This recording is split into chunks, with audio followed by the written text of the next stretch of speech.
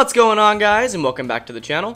In 1998, roller coaster manufacturer Pax Company would unveil a rather unique coaster that seemed to be a pretty good fit for the amusement industry. Being a shuttle design, the coaster had an angled spike at either end of the layout and featured two inversions with a standard two-rail track system. However, after problems with this first coaster arose, a new take was drawn up on the design that would not only make it cheaper, but present one of the most innovative concepts ever seen at the time. With the now one inversion and a single rail system, this coaster was installed in a few various locations throughout the world and was extremely bizarre for its time. But what is this coaster? And can we really count it as the first single rail ever? This is the story of Pax Company's Cobra-1.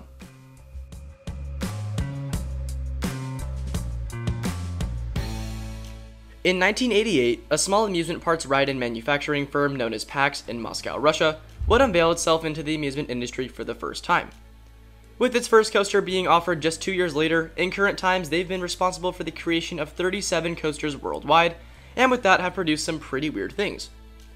Interestingly enough, according to their website, all roller coaster models from them have now been discontinued for unknown reasons, and they no longer offer roller coasters as a product. But that's a topic for another time. What we're really here to talk about is the Cobra-1 model they produced back in the late 90s, which some consider to be the first single rail coaster.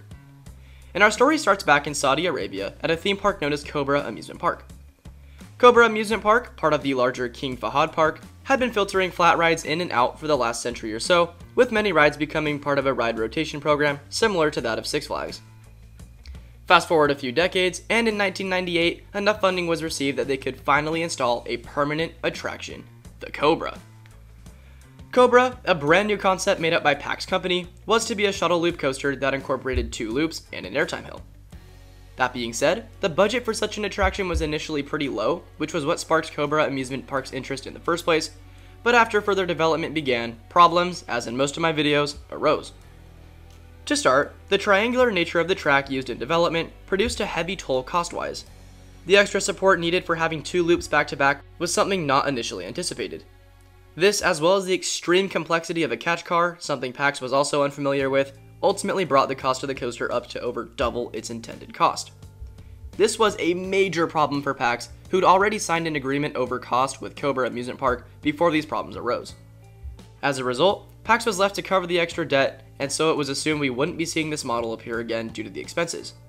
Interestingly enough though, the original one at Cobra Amusement Park had proven extremely well amongst the general public over the course of the next few years, and in 2001, we did see another Cobra-1 arise. Pax saw this as an opportunity to improve upon their previous design, and so some changes were made. This time, each end of the course was vertical, and the 2 loops had been reduced to 1 without the introduction of an airtime hill. This made the cost, footprint, and manufacturing process better in all aspects. But perhaps the most important change was within the track itself. Single rail track! Pax figured out that by using this completely custom design, they no longer needed to calibrate distance between the rails, significantly reduced cutting and welding, and ultimately just made the process much more efficient. This resulted in the creation of one other Cobra-1 coaster, which opened at Admiral Vrungel in Russia, and there have been a few recorded cases of them on traveling fair circuit since. But as in all things, this new model wasn't perfect either, and again presented some serious problems. In fact, one so serious, riders were stuck upside down on a vertical loop for hours, something only known, as far as I know, to have happened on Six Flags' Demon. And we actually have footage of this one too. Unfortunately, given the coaster's stopping feature in which a train will roll through the station multiple times before coming to a stop, riders rolled back into the loop after dropping and got suspended on top. Together, riders and a support crane reportedly rocked the train back and forth until it finally dismounted from the top of the loop and rolled into the station. No serious injuries were reported as far as I know. This, as well as many other factors, ultimately played into the reason more of these things weren't made. And unfortunately, good luck trying to ride one today. With the exception of the original one at Cobra Amusement Park, all single rail versions have since closed and presumed to have been scrapped. Even though, I still love to bring light to these extremely mysterious coasters, and hope you all enjoyed today's content. There is one question I'd like to ask you all though before you go. Do we count this as the world's first true single rail or not? I'd probably say yes, though I know of single rails that have existed before it, but who knows? Maybe it's up to interpretation, which is why I'd like to hear from you guys down below.